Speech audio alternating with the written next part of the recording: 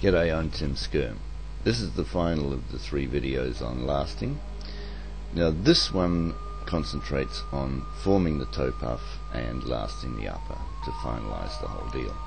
Now I've also during this process talked about glue and paste. The glue is really a contact adhesive and is to be applied to both surfaces evenly, as evenly as you can, and then allowed to dry so before pushing the 2 surfaces together to form the bond. Don't do it when the glue is wet because it will just release again. The other thing is the paste that I mentioned, and that is actually a cereal based paste, just a child's paste or a wallpaper paste mixed with PVA woodworking glue.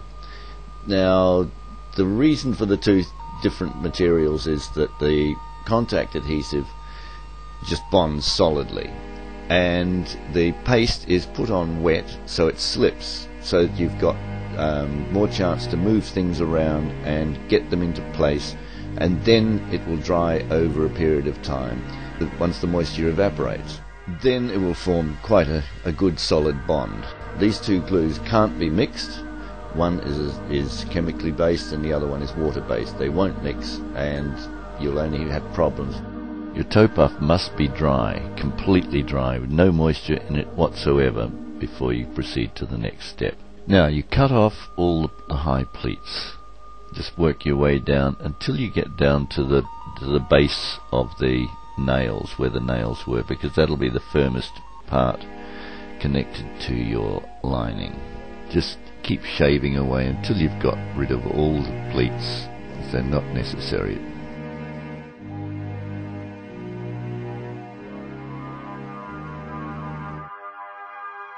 You take the rasp, and using the flat side you rasp inwards. All your blows must be inwards, otherwise you'll pick up the edge of the toe puff and it'll all peel off. By this stage the toe puff is getting fairly thin on the bottom.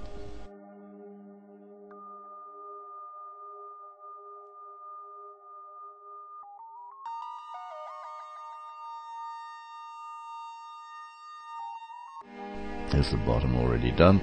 Now you go around the sides. Don't use the heavy side for this, use the medium or light side. And you go around and you're redefining your feather edge. Now you do have quite a lot of license here, and you can actually alter the shape of the toe puff quite considerably.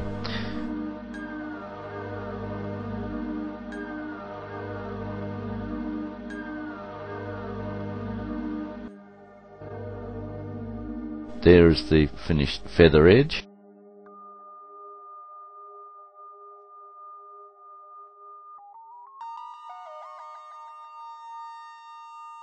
Your next blows are in a slightly backwards direction along the leading edge of the toe puff. This is so that it blends in completely with the lining. Don't worry if you do tear up the edge a bit. It's not the end of the world, and it's quite a common thing. You can come back to that in a minute.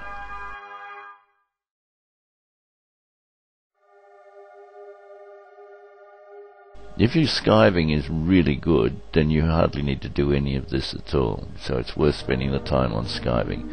For the little bits you've ripped up, just put wet glue and press it back down. When it's dry you can come back and use the rasp the other way, or you can use sandpaper just to finish off. Now you rasp across the top to find out if there are any high spots. Now the high spots will show up as areas that the rasp hits. The low spots will still remain shiny. That's why you don't hit too hard in the center of the toe puff.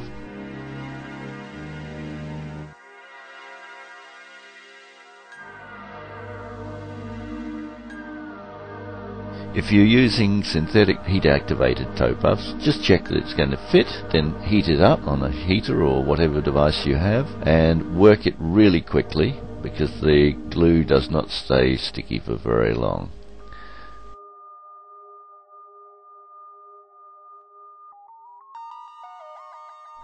Cut the pleats off with the synthetics just the same as you did with the leather ones. Apply paste to the upper side only, not over onto the bottom edge. Synthetic stiffeners don't require you to do a lot of shaping of the bottom. Put your two thumbs into the upper and push through. You'll stop you getting paste on your fingers and on the upper.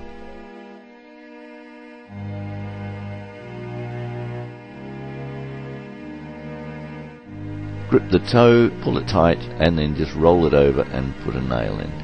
This does not require much levering either. And then you go to your familiar 5 pulls again, halfway down to the joint for the first ones, one on each side.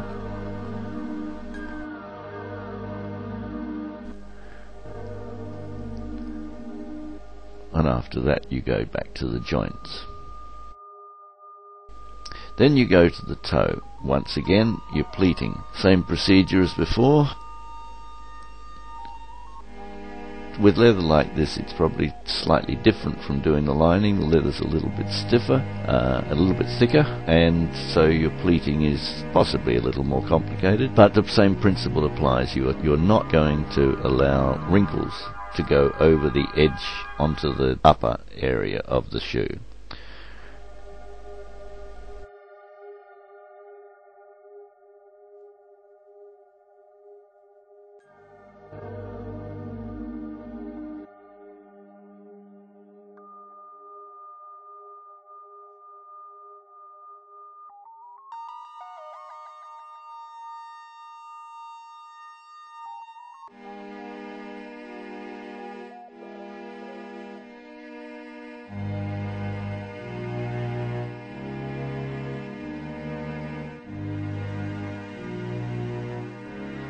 You work side to side, same as you did before, all the way back to the joint.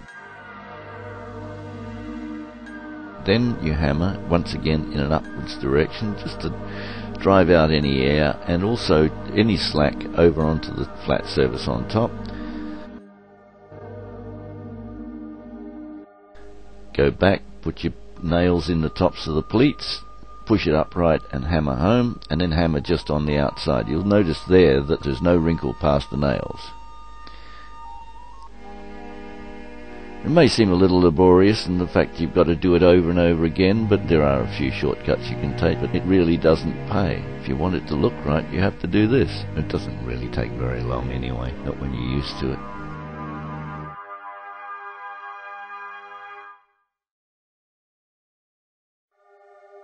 All your wrinkles have to come out in the toe and in the seat. You don't want them part way down the last, and there's no need for them to be down there either.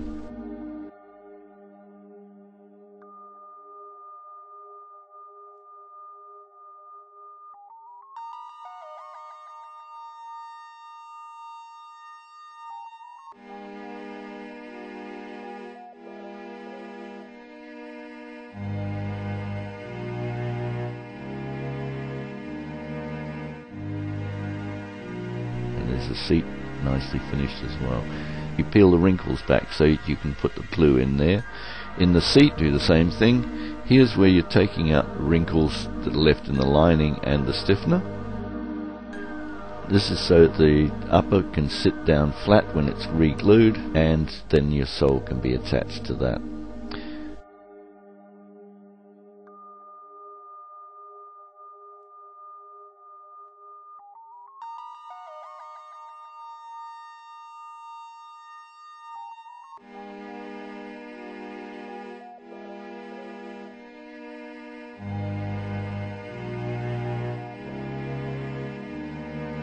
There you go, it's all ready now to be sanded for the sole to be applied.